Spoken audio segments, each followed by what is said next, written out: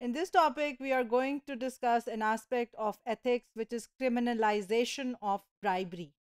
Bribery in previous times was not considered to be a criminal offense, but with the development of ethics in business, the bribery and corruptions they have they have been evolved into concepts of criminal nature.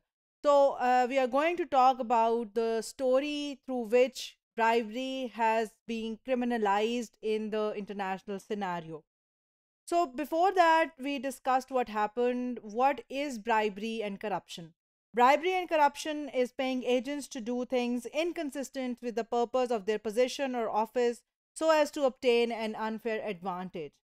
So bribery is to give somebody to do something which they are not supposed to do under their regular office position. But bribery is not equal to facilitating or grease payments. Grease payments they are given to public officers or officers in order to do something in an expedite manner. The thing that they are already required to do by their office, but in order to facilitate that or in order to make that happen quickly. So that is not bribery. Bribery is when you give something, some amount of money to do something with it, which is illegal or unlawful and is not under the which is not under the purpose of that office. Bribery is looked from varying ethical perspectives. So some nations and cultures they consider bribery as part of the business. Some consider that because they consider that business is for profits and anything that is done for profits is correct. But there are other cultural scenarios in which bribery is considered to be unethical. But the general understanding about bribery, which has developed over the period of time, is that it is something which is for the disadvantage of the general people, which is for the disadvantage of the larger group. So it undermines equity, efficiency, and integrity in the public service. It undercuts public confidence in markets and aid programs. It adds to the cost of products and it may affect the safety and economic well being of the general public. So, whether you consider that bribery is correct or not, this is something that has detrimental effects on various different aspects of society and organizations. So, therefore, because this general understanding has had developed that bribery is something which is to the disadvantage of the society and the organizations, that then led to development of initiatives to stop and criminalize bribery.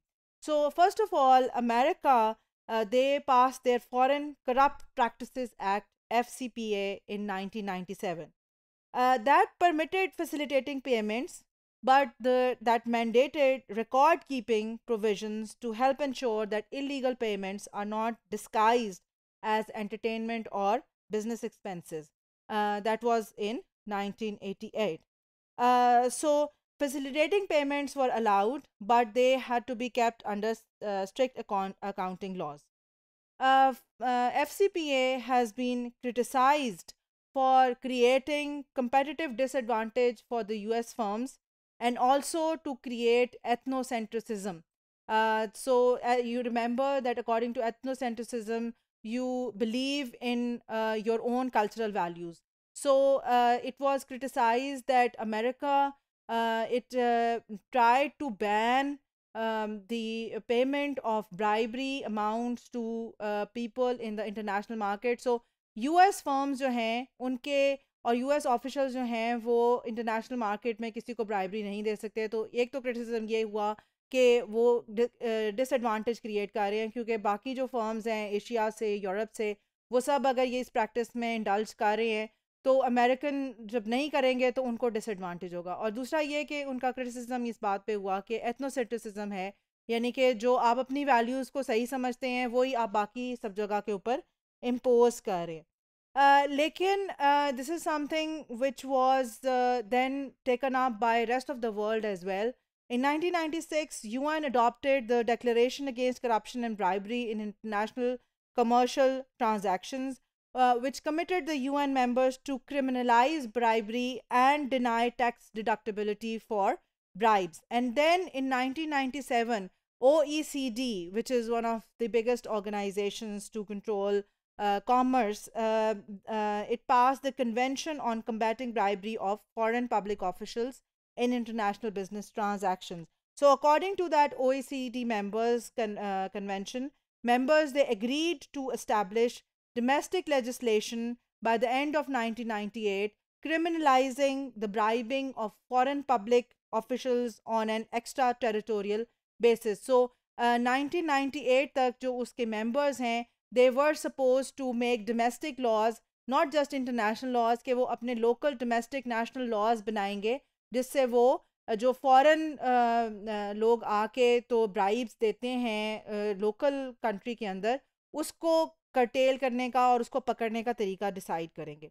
और the OECD convention that came into force in February 1999 and by 2009 38 countries had ratified this.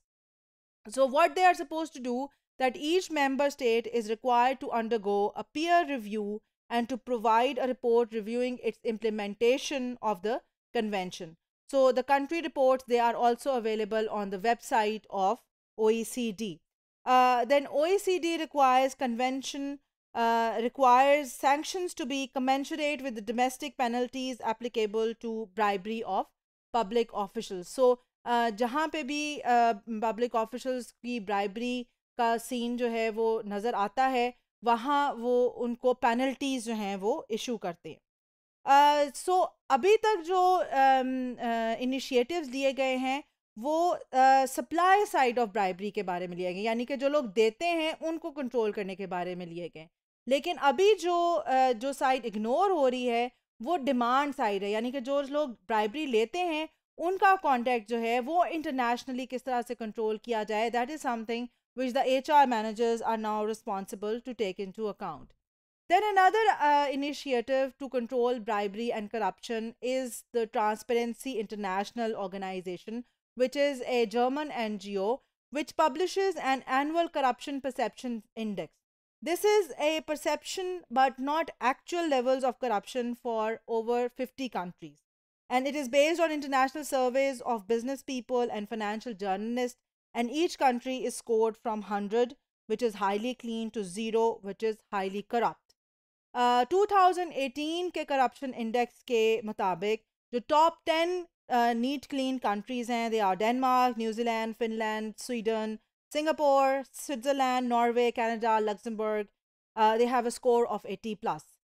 So towards 100 is being clean. So you can see that all these countries except Canada are small countries with high per capita income, and they are successfully developed countries. Pakistan is at the 117th number. The score is 33, up by 3 points since 2015. Similarly, to compare, India is at 78. The score is 41 and up 3 points since 2015. So you can see that Pakistan is way below India and way below. So about if there are about 190 countries in the world or some kind of similar number, then Pakistan is at the 117th number.